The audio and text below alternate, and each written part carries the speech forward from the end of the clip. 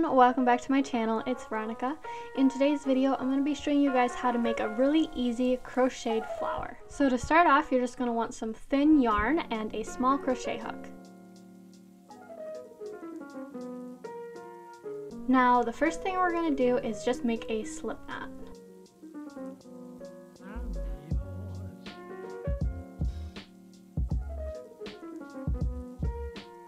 Then you're going to slide that onto your crochet hook and we're going to need to chain 5.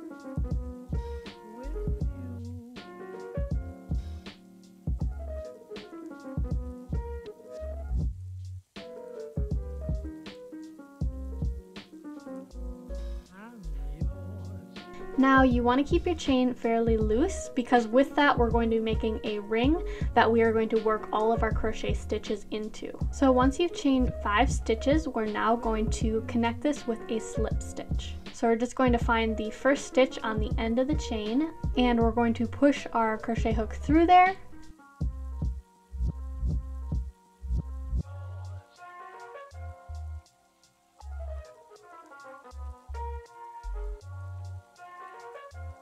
And that's going to go through both loops on your crochet hook. Now you can see we have a nice big ring, and what we're going to do is we're actually going to put all of our stitches through the center of this ring. We aren't going to work like you normally would where you're going through the stitches on the chain. To start off, you're just going to want to chain 1, and this is going to count as our first stitch.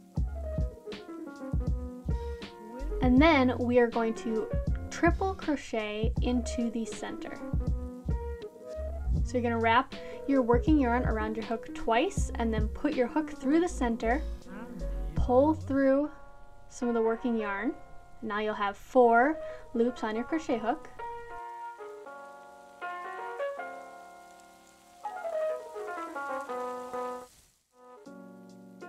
So you're going to pull your working yarn over, pull through 2, working yarn over, pull through 2, working yarn over, pull through the last 2. Now we're going to need to make 4 of these triple crochet stitches for each petal. So I'm going to make another one and I'll show you how again.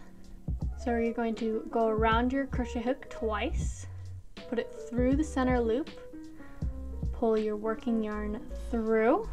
Now you'll have 4 loops on your crochet hook, then yarn over, pull through 2, yarn over, pull through 2, and then yarn over and pull through your last 2. So now I'm just going to make 2 more triple crochet stitches.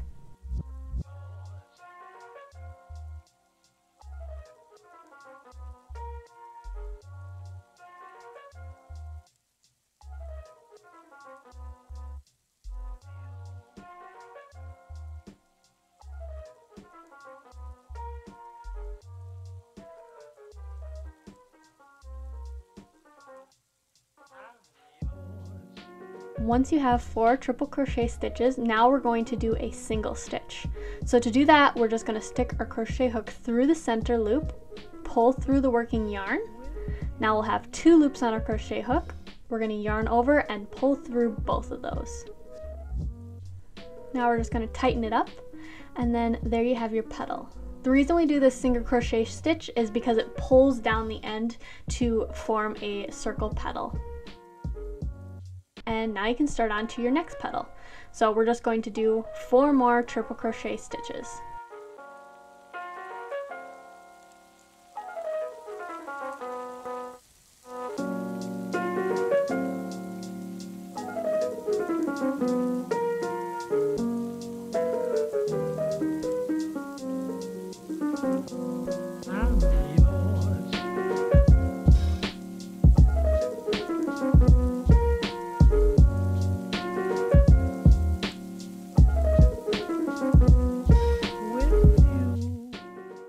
And you might have noticed while I've been doing this, I keep sliding the stitches to one end just to make sure I have enough space on the ring. So you're going to want to keep kind of smushing them together until you're done. That way you'll have enough space for all your petals, because it is going to be kind of crammed. So the pattern is a single crochet, 4 triple crochets, single crochet, 4 triple crochets, and it just keeps going until you have 5 petals.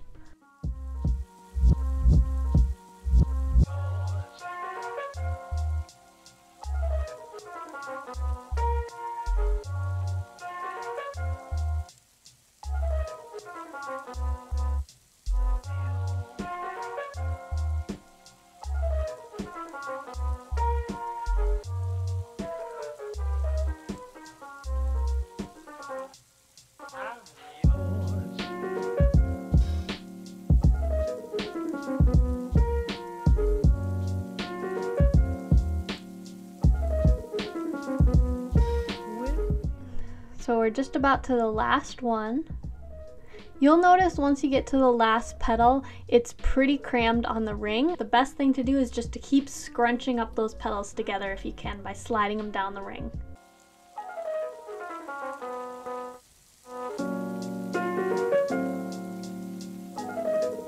So once you have your last 4 triple crochets for your last petal, instead of doing a single crochet stitch, we're just going to do a slip stitch to end all of this. So you're going to want to try and find your first chain that you did to make your first stitch on here.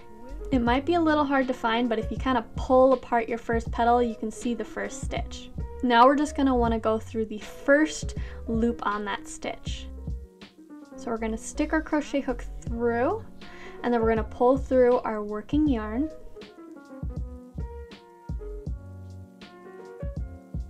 We're going to want to try and tug on the working yarn as much as we can to tighten that up and cinch it down so that you have a nice little dip where the petal should be.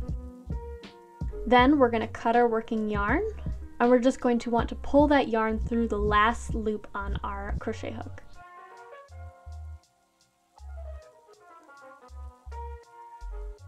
Now you can tighten that up real nice, and if you want at this point you can leave the 2 tails. It might help you to connect this flower to whatever you want later on. Otherwise, I'm going to show you guys how you can weave these tails in.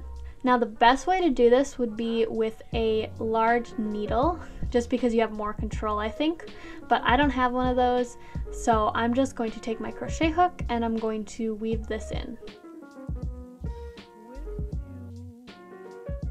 So we're going to start with our first tail, and I just like to go through the rings that are on the loop.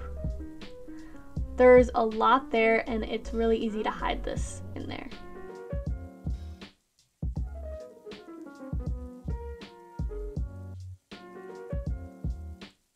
So once you got it weaved in pretty good, you can just cut it with the scissors, and then we're going to do the tail for the end.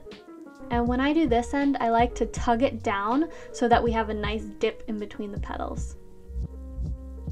So I'm just going to pull on that, and then I'm going to take my crochet hook and weave it into the center.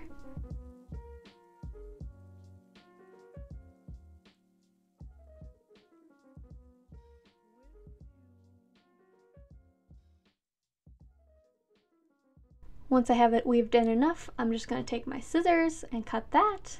And then that is it for your flower. These are fairly simple. I'd say they take me about 10 minutes to make. You can make them in all shapes and sizes. If you want bigger flowers, you can just use thicker yarn and bigger crochet hooks. If you want something smaller, smaller yarn, smaller crochet hook. And then that is it. Let me know what you guys think down below in the comments. I know a lot of you guys have been asking for me to do more crochet videos. This was just a super quick and simple one that I could do for you guys. But if you have any specific videos you'd like to see, make sure you leave them down in the comments below.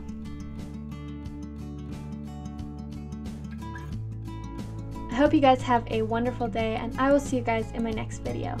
Bye!